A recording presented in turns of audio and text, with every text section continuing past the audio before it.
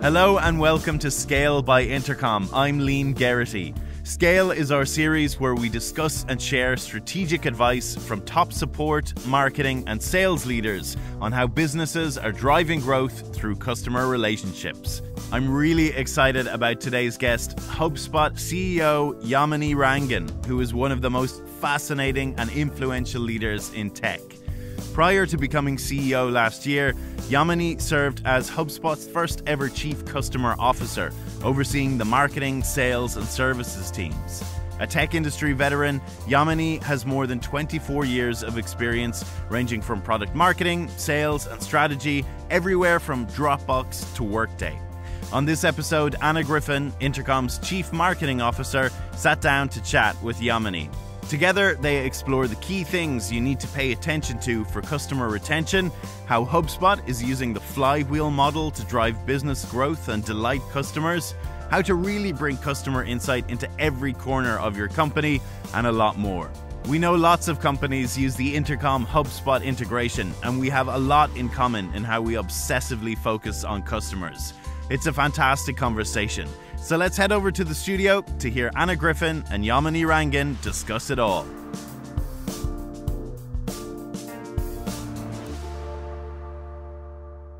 Yamini, welcome to the show. We are so delighted to have you being a part of this with us today. I was excited, prepping for the interview, just looking at your career and thinking about the incredible opportunities you've had to work with incredible brands, with incredible leaders, and incredible technologies. And so for our listeners, tell us a little bit about your career journey and how you got ultimately to HubSpot. Yeah, Anna, thank you so much for having me in your podcast. I'm a huge fan of Intercom and we operate in very similar markets. So really excited about this conversation, Anna. Yeah, I'll keep my career journey short. I think it's basically three phases. I started my career as an engineer. I was at that point fascinated by technology. It was pretty early days. I've left that far behind, Anna, but I will tell you, engineering taught me first principles thinking, really breaking down the problems into very manageable parts, thinking about systems approach and applying some principles to be able to solve complex problems. That's what I took away from my engineering career. And then from there, I went to business school, post-business school, found myself in tech sales. That was not an intentional choice. I thought I wanted to be a product marketeer, found a very, very cool opportunity in sales. And I said, why not? And it was probably one of the best decisions that I made, Anna, because it put me front and center in front of customers. And you sometimes, don't get as much on a day-to-day conversation, but when you collectively get all those customer conversations and you understand buyer motivation, buyer behavior, buyer decision-making, and you're able to really get curious about, customers in that deep manner, it has a pretty lasting impact on the career. And I'd say that I was a very transformational, pivotal point in my career, just being in front of customers for a long time. And then the third stage, I would say, is probably the last decade that I spent with scaling businesses. I spent, a bunch of time at Workday and Dropbox before coming to HubSpot.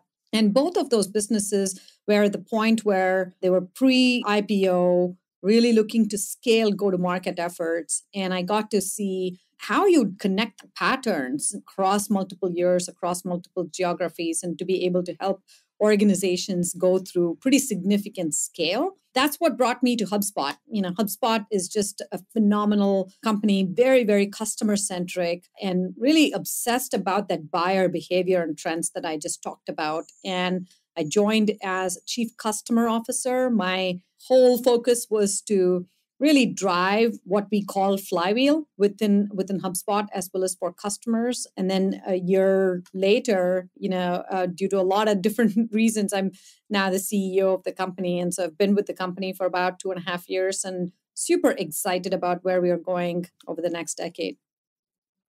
I was going to ask, making that transition from sales to product, to sales, to chief customer officer, or even business transformation and scaling initiatives. How does one make that transition then to CEO? But you already answered it. That is the magic pivot, that ability to know how those things connect ultimately makes for an incredible CEO experience. So you become the CEO of HubSpot. What was that like? Literally, like you're told you're getting the job. What was your first instinct? Oh my God.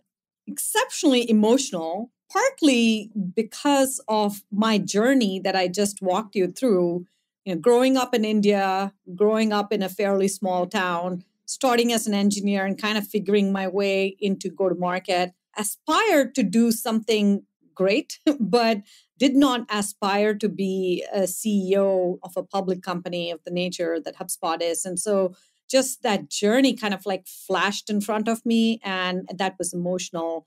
I also think somewhat overwhelmed because if you have followed HubSpot, it's one of those incredibly iconic companies. Brian Halligan and Dharmesh started it about 15 years ago, and they've built a truly amazing company with great culture, focus on customers, and focus on crafted solutions. And it's a tremendous amount of responsibility to take something like that on. So the kinds of shoes that I was filling certainly caused some butterflies, and really then comes down to, well, what can you do with something like that? The thing that you can do is to take something which has been, just incredibly strong and continue to build that strength, and to take some organization that has had a tremendous culture and continue to scale that culture, to take an organization that has been incredibly focused on customers and continue to scale that. And I'm really excited about that journey. Well, congratulations. You said something earlier that I wanted to go back to, and that was the flywheel. So you have this deep focus on, customer success, how you can craft and do more for the customer for ultimately for their success, defining it ultimately as your own. And you guys have become masters at that. I'm sure that's made possible through the flywheel effect. So tell us more about the flywheel advocate approach. Well, Anna, before we understand the flywheel, you have to understand why you need the flywheel. And that is primarily because the approach before that was not working and has not been working for almost anybody within the industry. And that's the funnel vision. We call it the funnel vision. And Anna, you know this, you've probably seen different varieties of pictures of funnel where you start at the top of the funnel and you generate leads and awareness, and then you go from there to trying to pass that to sales, where sales will prospect, discover, negotiate, close, and then there is some kind of a virtual bell or a physical bell that rings because you win the customer. Well, there are a bunch of issues associated with that type of a funnel vision. First off, it puts marketing, sales, customer success at odds with each other. They're constantly fighting between each other in terms of the handoffs. No, I gave you great quality leads. No, you did not give me enough quality leads. Well, you didn't select the right customers. No, you didn't, you've heard all of these. And so it really puts, teams in conflict with each other versus really what they should be focused on is the customer. It's not really what the handoff looks like.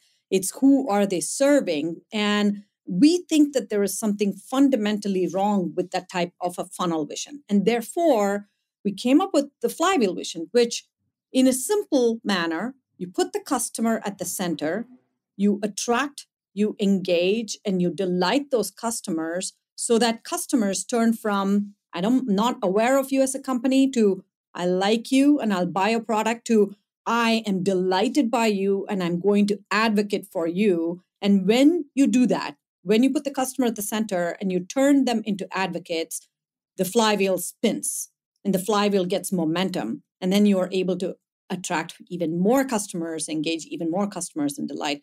And so that in a nutshell is what we think is the right way for go-to-market functions to be customer focused rather than function focused. So important, particularly in a world where net revenue retention is the number one driver of enterprise value today. And it's on everyone's mind of, how are we going to drive more customer retention? Having the customer at the center of your business model certainly makes that easier. But I would love for you to tell us key drivers that you see. Like, if you really want to focus on customer retention, these are the things that you've got to pay attention to. Yeah. And one thing I really liked is the question focuses on customer retention. And this is like one of the fundamental things that have changed with SaaS, because in the world before SaaS, winning the customer was important. I think in the world that we live in with SaaS, retaining the customer is the most important thing. And so I think there has been this massive shift in terms of focusing on customer retention, which is even more important. And I'm not going to tell you anything that is fundamentally different about how do you drive that type of customer retention. It really starts with, are you attracting and engaging the right kinds of customers? And once they do sign up as the customer, are you onboarding them right? Are you providing enough support so they can engage with the product? And are you delivering ongoing value? And if you do deliver that type of ongoing value, then you see it translate into great retention numbers. And so, we think about going back to our flywheel, we think about what are the things that will fuel the flywheel and continue to drive that type of retentive motion that we're talking about, versus what are the points of friction that will take energy away from the flywheel that will reduce your retention and reduce the value that you're delivering to customers. And so that's how we think about it. Fairly simple and basic, but sometimes the basics are probably the most powerful things that you have to get right. Simple and basic, but in my mind, I'm imagining, almost like a map or a massive diagram that shows, every point of friction that must be removed or could become a hindrance. Do you ever graph your flywheel? I mean, is it something that you actually kind of prototype on, scenarios facing the business today and possible future facing scenarios? Well, I think you're talking about like a customer journey map of some kind. And I think that type of visualization is what we would all aim to do, right? For us, the journey for the flywheel started with something even more basic than having a visualized customer journey map. It started with what's the art piece and what's the science of driving this type of a customer flywheel. And I start with the art piece because, frankly, art is really culture. And if you don't have the focus of the organization on the customer, then it's almost like you can have the most beautiful journey map and you can measure everything and nothing is going to change. And so we started with that. And our cultural values start with solve for the customer. That's like literally the mantra that we have. It's the North Star that we have. Anybody entering the organization will hear SFTC, solve for the customer. Now, it doesn't stop there. It goes from there to monthly management meetings, starting with customer interviews and customer first meetings, weekly NPS meetings where we measure Net Promoter Score. And also, when we have a company meeting, a board meeting, we start with the voice of the customer. So I say that because it's deeply embedded within the culture of the organization. Now, the science part of it, and quite different. We start with aligned teams. So we brought marketing, sales, customer success together into an organization, which we call the Flywheel organization. Then we created a strategy that was customer focused. So the winning aspiration for that team is really delivering delightful customer experiences. So it's not a marketing aspiration or sales aspiration, it's a customer aspiration. And then we align the right incentives, which are the key metrics that we measure. And we have the right systems to be able to provide that. And between that art and the science portion of it, we're able to drive that flywheel. And I say that these are basic and foundational because you have to get those right in order to then be able to visualize the journey and make improvements in specific parts of that journey. Fascinating. We share, a very similar thinking. And that is what we see at Intercom. And what we believe is, there is this blurring of sales, marketing, customer success, support, because it's become everybody's job to market, everybody's job to sell, everybody's job to support and create relationship and success with the product. And so the way that you've orientated, I think is fascinating, but I bet you probably share a similar philosophy of us. And it's everybody's job to engage is critical, and to engage with the customer. It can't just be put in silos. So I'd love to hear your philosophy on modern day engagement. What does that look like at HubSpot? Yeah, it's great. It's fascinating. May I ask you a question? How do you think of engagement at Intercom? I'm very fascinated by this. Engagement, for so long, particularly in digital businesses. Now we serve internet businesses. It's one way, or it's been, more systems that reach out to you or omni-channel touch points, but it's very one way. It's email, but there's very few opportunities for real two-way engagement. And so we think about engagement as two-way in the product and in the moment, when people actually want to talk to you, when they're thinking about your brand, where they want more than just a one-way push. They want to go back. And we think that's super critical because it's how you create human connections and human preference and understanding of each other. But also it's how you get first-party data. Yes. And in a world where first-party data is critical. And so that first-party data allows you to continually advance that engagement and that relationship based on what they want you to know, what they need, how they need to be anticipated, and how they need to be met. So that's how we think about it at Intercom. And I love it. I love it. And that's exactly right. I started in CRM a couple of decades ago. And at that time, customer relationship management meant that you had a contact record for a customer. And I started as seller. So I would take that contact record, I would call that customer, I'd try to engage in a conversation. And that's what CRM was for. Now, what you're describing is really the buyer's journey today, which has completely changed. And the buyer has so much more access to information. They could go to your website and look at your product. They could download a free product and engage with your product. They could go to peer sites and review sites and see what other customers say. And by the time they have the first conversation with the company, they've probably even made their decision. And so the notion of engagement is really that just-in-time engagement that you're just talking about, which is, I'm not going to assume that the first conversation means I'm going to start with, here is what my company does.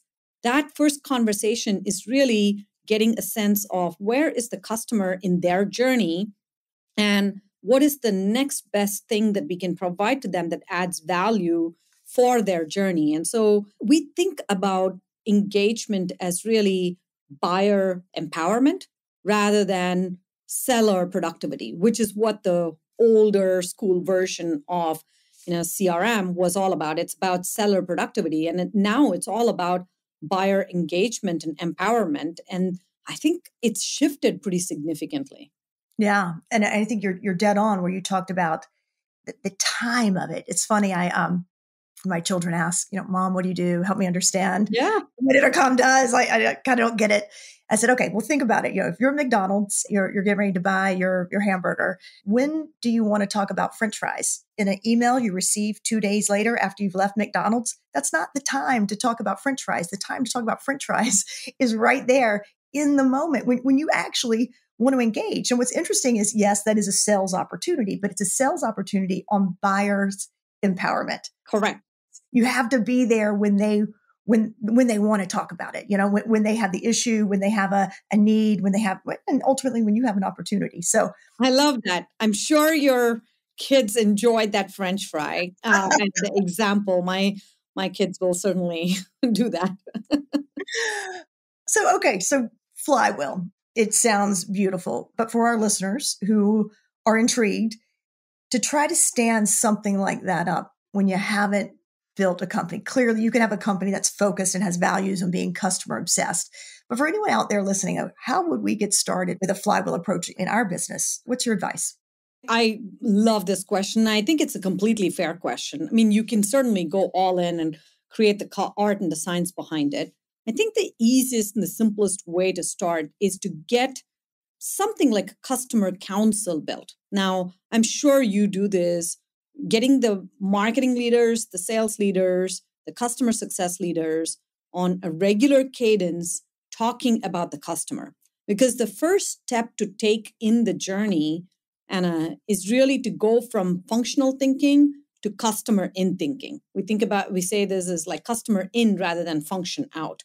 And in order for you to take that step of thinking about everything from the lens of the customer, just have to create a customer council of some sort, bring the leaders across marketing, sales, customer success, look at metrics that customers will be impacted by, not the number of leads and the ACV and CSAT, but really look at it of how many customers visited on this particular website to add traffic, and therefore now how many customers are actually engaging with our free product, and how many customers are getting value out of the free product that therefore they look at upgrading. So really even think about the metrics from a customer perspective. And if you just did that without doing anything else, you would still move the needle, because now you've broken down the siloed functional thinking that creeps into organizations organically and takes it to a place where it is much more about the customer. That's the first step. Yeah, I mean, how do you guys bring customer insight into the company in a way that people who aren't customer facing can really get, customer insight and get voice of the customer? Tell me some of the things that HubSpot does to make that voice of the customer accessible and understood. Yes. And I think we could talk a lot about this. I'm sure we can exchange best practices there. I would say that the voice of the customer cannot be one and done. It just needs to be everywhere within the organization to really drive that type of customer thinking within the organization. So we certainly do have a voice of the customer program and team. And that team's accountability is to bring both quantitative data about customers and their experiences, as well as qualitative data about the customers and their experiences. And I emphasize both of this because when you just look at numbers, you could look at journey and you make journey analytics, really part of your process. You still don't understand what's happening with that particular customer persona. And so while quantitative information is great, you really need to marry it with qualitative customer feedback. And so the voice of customer team really does a brilliant job of that. I mentioned a little bit earlier about our customer first meeting. This is literally the first meeting of the month. Most of our leadership team, the top, 40, 50 leaders are there, and they're listening to customers. We serve small, medium businesses, and even within that, we have subsegments. And, when you see a small, medium business person, they're like driving, they're multitasking, they have kid, behind that they're helping with. You can see them in their natural space, and you get how much of multitasking they need to do to run a small business. That's not going to come from any numbers. And that's exactly what, the programs bring. So we do those types of voice of the customer. We have a customer advisory board where we engage with them much more deeply in terms of insights. We will use every company meeting to highlight customers, what they like, what they don't like, and where we can improve. And so there's this constant feedback loop across between customers and all of HubSpot that builds it into the DNA of the company. That's fantastic. Before we wrap, I do want to ask you, what's the future of HubSpot? Like, what are you going to be able to make possible next? What are you most excited about where you go, oh, just wait, customers, you have no idea the goodness that we're getting ready to bring to you? I love that question. I'm really excited, as you can see. We're in the middle of a transformation. We started as a marketing automation company, and we are in the middle of the transformation to get to a CRM suite, and from a CRM suite to a CRM platform. We really feel that providing crafted solutions to customers across marketing, sales, customer success, and support so that we can enable this full flywheel, it's just a huge opportunity. Customers in small, medium businesses need it. We're excited that we're operating in such large spaces so that we want to be able to drive that. I also think, stepping back in terms of HubSpot, we care a lot about the culture, and we care a lot about diversity, inclusion, belonging. So the next chapter is how do we continue to scale both from the culture and diversity perspective. The market potential is huge. I think we are seeing certainly acceleration in digital transformation over the last couple of years. But then this is just the beginning. There's just a lot more companies now that need to operate in hybrid worlds and need to continue to grow in hybrid worlds. And there's just tremendous amount of need. And we're just excited. I think the next chapter is even bigger than the previous. Well, congratulations. I can't wait to see what you're going to make possible next. A shout out to your marketing team. I just want to congratulate you guys on that as well. As someone who follows marketing for a living, builds marketing for a living, I've always been impressed with the HubSpot brand, the marketing, the way that you engage prospects, the way that you work to educate. It's really world-class. So please give a shout out from our team to yours. Thank you so much, Anna. I really appreciate it. Our marketing team appreciates it. And thank you so much for having me on the show. I hope you enjoyed Anna Griffin's conversation with Yamini Rangan. If you did, we would love to hear about it. Let us know on social media. We've also had Brian Halligan, HubSpot co-founder and Yamini's predecessor as CEO, on the show before. You can find a link to that episode in the show notes and the blog post for the episode. That's it for today. We'll be back next week. Thanks for listening.